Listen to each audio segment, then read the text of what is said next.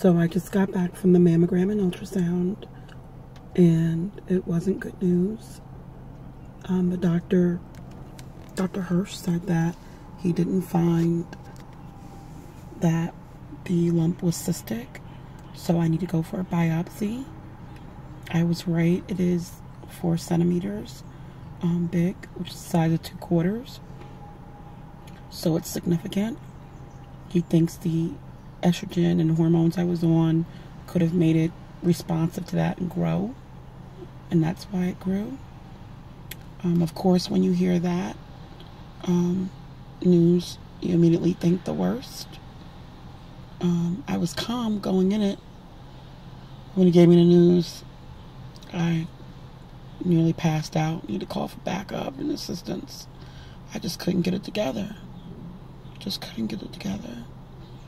I'm here right now in a church parking lot because I thought there was noonday prayer, but it's not till tomorrow.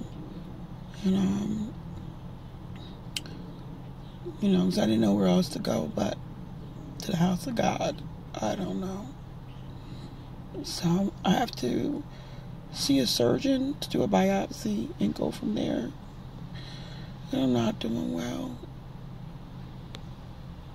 Not at all.